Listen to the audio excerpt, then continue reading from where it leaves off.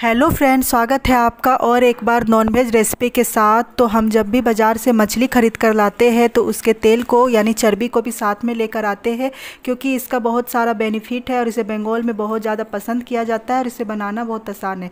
तो मछली के तेल को हम धोकर रख लिए हैं। यहाँ पर एक बारीक कटा हुआ प्याज रखे हैं, लहसुन रखे हैं 2-3, हम यहाँ पर हरी मिर्च, एक टमाटर और धनिया पत्ता। तो चलिए इसे बनाना शुरू करते हैं।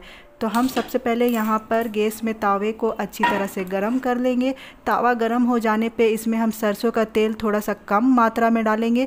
कम मात्रा में इसलिए डालेंगे क्योंकि ये तेल है, ऑलरेडी तेल छोड़ता है। तो तेल गरम हो जाने पे इसमें हम 2 चुटकी भर गोटा जीरा डाल देंगे। अब जीरा का थोड़ा चटकने के बाद काट कर रखा था लहसुन, उसे डाल देंगे और लहसुन को थोड़ा सा हम भूनेंगे। उसके बाद हम जो प्याज काट कर रखे थे उसे डाल देंगे और प्याज काट डालने के बाद जो हरी मिर्च था उसे भी साथ में डाल देंगे और सारे चीज़ों को अच्छे से गोल्डन ब्राउन होने तक भूनेंगे।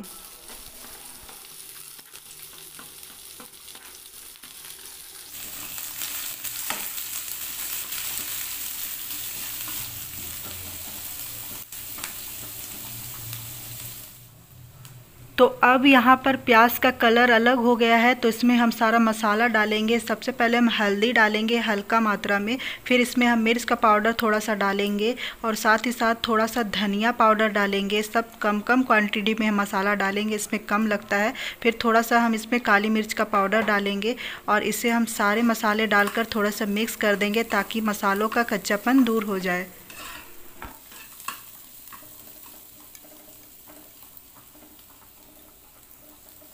अब सारे मसाले तेल और प्याज के साथ भुना गया है। तो अब हम जो एक कट करके टमाटर रखे थे उसे भी डाल देंगे और टमाटर को डालने के बाद हम टमाटर को भी पकाएंगे।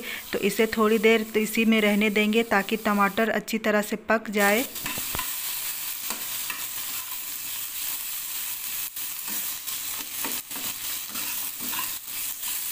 तो अब आप देख सकते हैं कि टमाटर यहाँ पे अच्छी तरह से बॉईल हो गया है। अब इसमें हम मेन चीज़ यानी मछली का तेल यानी चर्बी डालेंगे और इसे हम मसालों के साथ अच्छी तरह से मिक्स कर देंगे। आप देख सकते हैं कि ये बहुत जल्दी गल जाता है, बिल्कुल बर्फ़ की तरह, और इससे पानी भी छूटता है। हम अलग से इसमें पानी ऐड नहीं करेंगे, इसमें हम सारे मसालों को इसी तरह से फेंट लेंगे ताकि सारे मसाले मछली के तेल के साथ अच्छी तरह से मिक्स हो जाए और एक दूसरे के साथ पक जाए। तो इसे इसी तरह से मिलाते हुए हम इसे कुछ देर तक रखेंगे और फिर इसे हम ढककर छोड़ देंगे।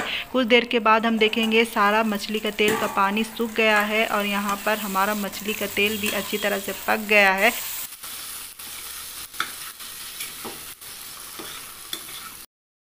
तो कुछ देर खुला में भुनने के बाद यहाँ पर देखिए मछली का तेल में पानी अच्छी तरह सूख गया है। यहाँ पर अब हम थोड़ा सा गरम मसाला डालेंगे। गरम मसाला डालने से इसका सुगंध और स्वाद दोनों ही बढ़ जाता है। फिर हम सारी चीज़ों को अच्छी तरह से मिक्स कर देंगे ताकि गरम मसाला एक दूसरे में अच्छी तरह से चला जाए। तो यहाँ पर हमारा मछली का तेल बनकर रेडी है। तो इसमें अभी ख़ास चीज़ हम धनिया पत्ता जो हमने फ्रेश काट कर रखा था उसे भी डाल देंगे। इससे स्वाद और सुगंध दोनों ही और ज़्यादा बढ़ जाएगा। तो यहाँ पर देखिए हमारा मछली का तेल यानी मछली का चर्बी एकदम बंगाली स्टाइल में बनकर रेडी है।